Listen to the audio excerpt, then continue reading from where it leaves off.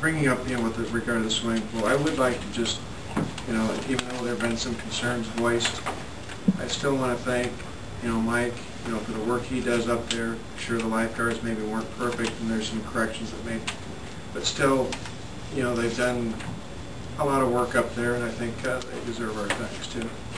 Tough year this year. With not enough lifeguards. And the weather.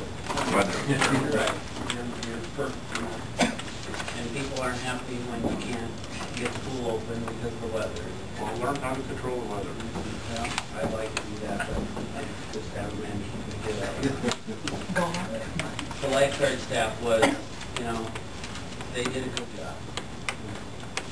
They get frustrated at times too, so sometimes, their frustration comes out a little bit. Unfortunately, even ours does once in a while, and you get so much, you get inundated with it, we get frustrated too. They're just kids, they were young. Yeah, so do one 18.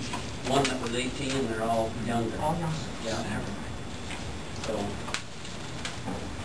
Well, if there's anything that, can be done to help them Well, or for the public. I think us just knowing about it.